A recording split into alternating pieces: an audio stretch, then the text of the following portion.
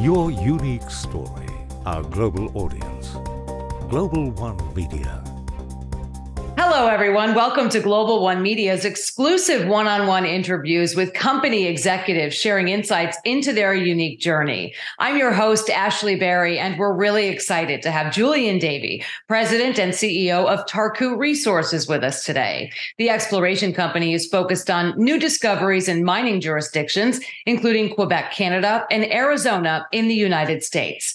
Tarku Resources is listed on the TSX Venture Exchange as TKU, the Frankfurt Exchange as 7TK, and the OTCQB as TRKUF. Julien, it's a pleasure to have you with us today. Hello, Ashley. It's a pleasure to be here also. Thank you.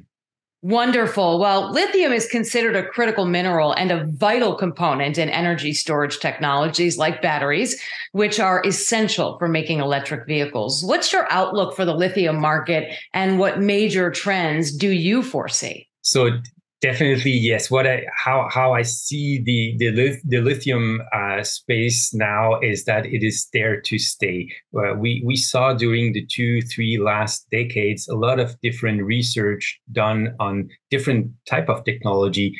We could think of the hydrogen technology, the manganese battery, the sodium-ion batteries. There's a lot of different technologies on the energy storage.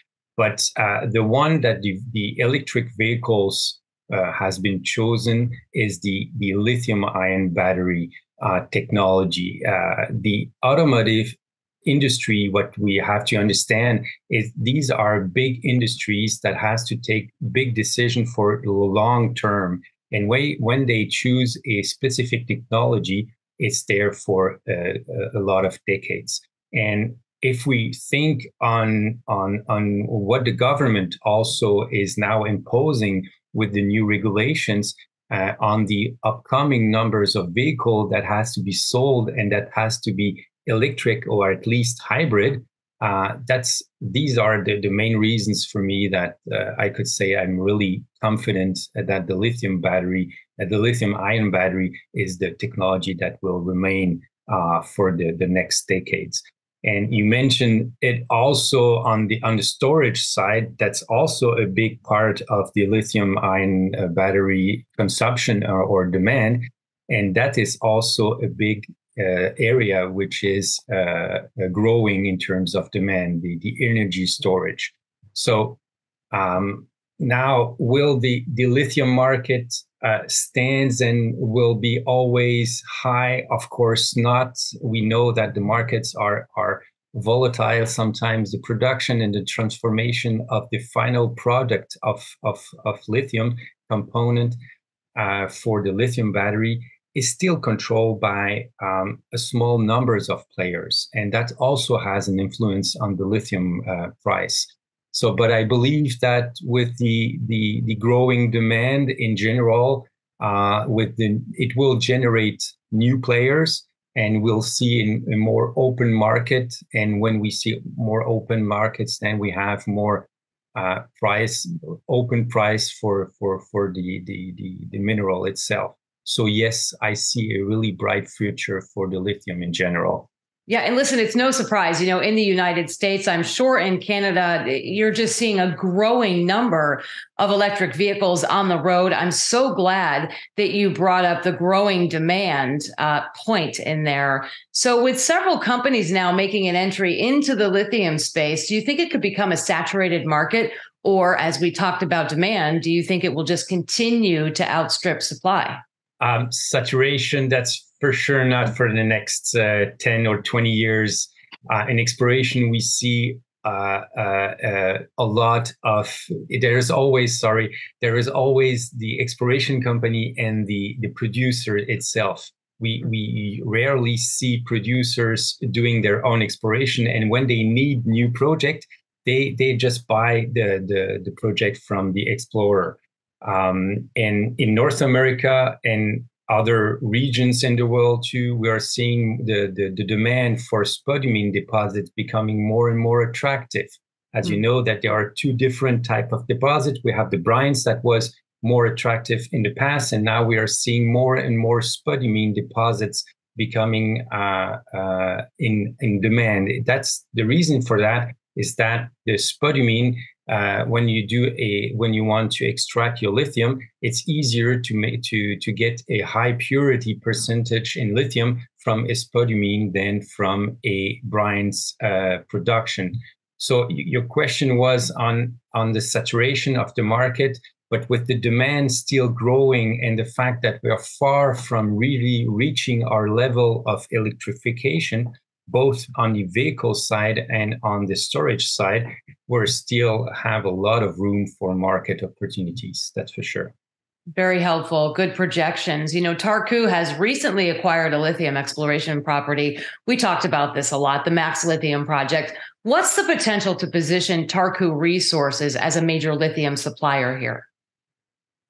I would say that again, when I'm talking about the MAX Lithium project, I always say the best thing is location, location, location. We are in the heart of the Abitibi region with all the needed infrastructure to develop any lithium project. We are also at 4 kilometers away from Sayona Mining and their North American lithium deposit and mill, which is the only producing concentrator active in Canada. So from our MAX Lithium project, we are really literally seeing the infrastructure of Sayona Mining. Geologically speaking, we are in the same batholith, which means the same swarm of intrusions that brings the lithium-rich pegmatites or dikes. And numerous of this pegmatite has been reported, and we have seen them on the ground. The access is by road; it's fairly easy, and we are now planning the exploration program to rapidly and better identify those lithium-rich pegmatites, the one that are containing the spodumene we were talking about. So at the location we are. If our project contains those lithium-rich pegmatites, I have no doubt that we'll be able to create a lot of value for our shareholders. Terrific. So you talked about infrastructure, you talked about overall value. Let's talk a little bit about the impact. And do you think Tarku will have a strong impact on the lithium market and the green shift overall for years to come? Absolutely. There is always thousands of mineral projects to have a producing of this mineral mine itself, and we are working in a safe jurisdiction such as Quebec. We know the rules there. I'm a strong believer that if everyone wants to have an impact on a more sustainable future, we should start by producing our own mineral instead of making them traveling all around the globe to extract them somewhere, to concentrate them somewhere else, then to transform them at another place, and then to finally produce something at a different place again. So that's definitely not sustainable. So in North America, in Canada, in Quebec, we have strict mining regulations that we know. We know the environmental regulation. We know that we need to have the social acceptability to be able to produce something. So I'm a strong believer that if we are coming back to more local extraction, transformation, and production, we'll have a better understanding of our needs and the impact of this green shift that you were mentioning we are living in. That's definitely, yes, I believe that. Like you're saying, you just don't want to be reliant on others. You want to be able to produce your own and know where it came from and how it was made. Julien Davy, Exactly. President and CEO of Tarku Resources. It's always a pleasure to speak with you.